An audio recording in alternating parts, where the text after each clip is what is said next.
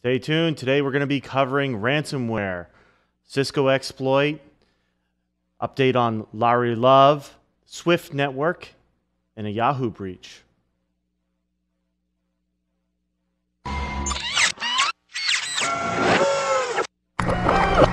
This is a Security Weekly production.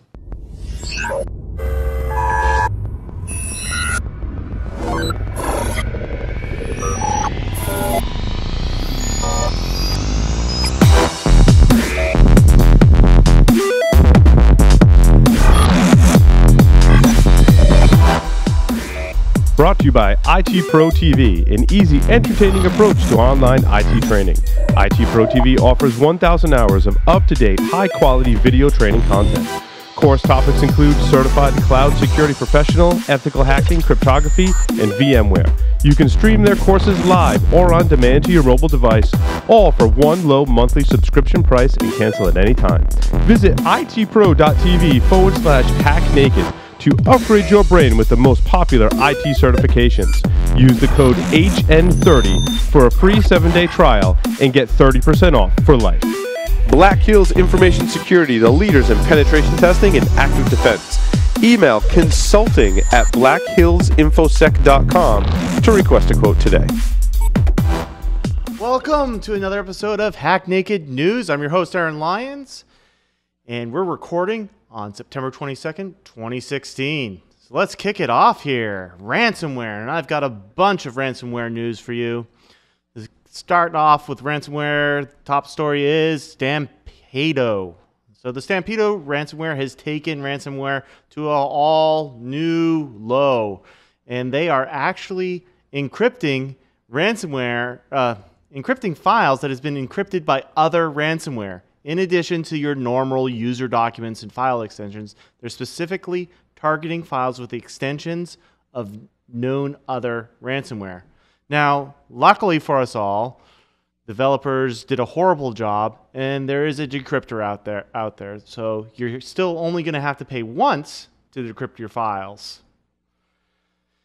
Now, rather than targeting files, a new ransomware variant by the name of Mamba is encrypting entire partitions of hard drives. So then the ransomware prevents the victim computer from booting without a password, which is actually the decryption key. So this is much like the Petya ransomware, which we covered back in April of this year, which encrypts the master boot record of drives. Petya luckily has a decryptor also available, but so far, Mamba hasn't been broken. Now, you might have heard that the primary malvertising campaign for the Neutrino exploit kit was just taken down a couple of weeks ago. And the administrators of the RIG exploit kit are rushing to fill the void with a new malvertising campaign of their own that's pushing the CryptMike ransomware. Now, RIG is currently making use of a technique that was used by Angler, where the attackers are using stolen domain credentials to set up subdomains to divert their traffic to arbitrary sites. It's also exploiting victims mainly via known Adobe and IE vulnerabilities. Again, stressing the importance of patch, patch, patch. Now, we covered the Phantom ransomware last month, and you may recall that this ransomware is disguising itself as a Windows update and is displaying a fake Windows update screen while it runs. Well, it just got a new update, and it no longer has to communicate with a command and control server. It's also determining the amount of ransomware by the name of the running ransomware process.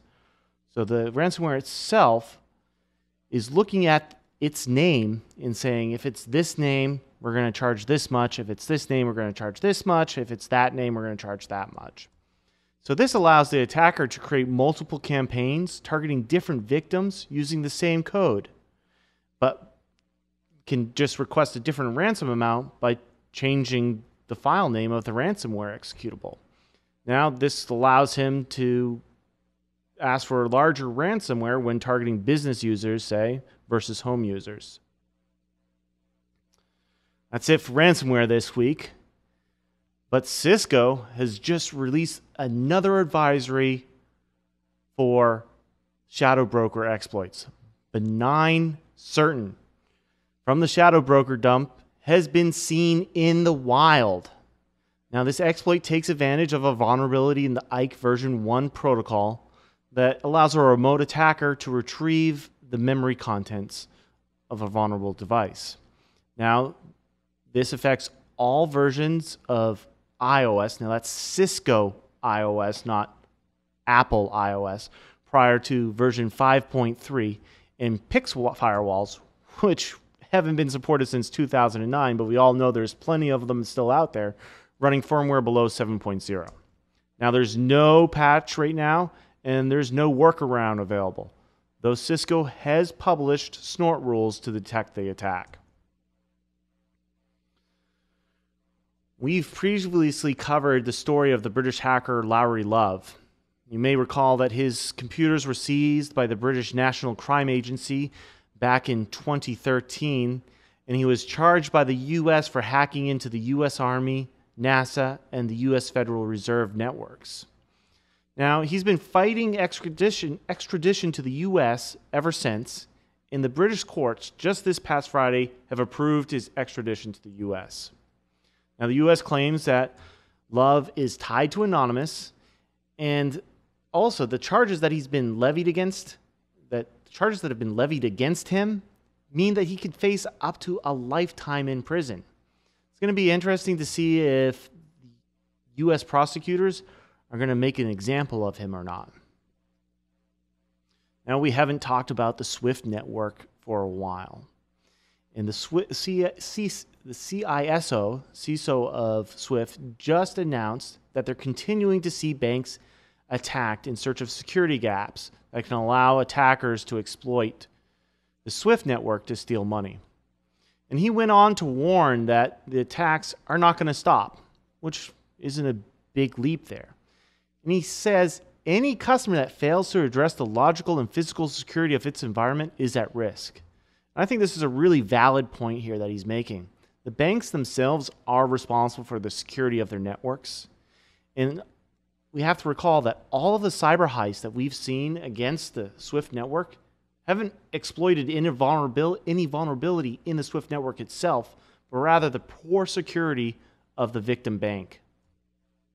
Now, earlier this year, S.W.I.F.T began their customer security program to help their member banks strengthen their security. And they announced that in December, they're introducing daily validation reports. Now, this is going to allow banks to review a daily summary of all of their messages.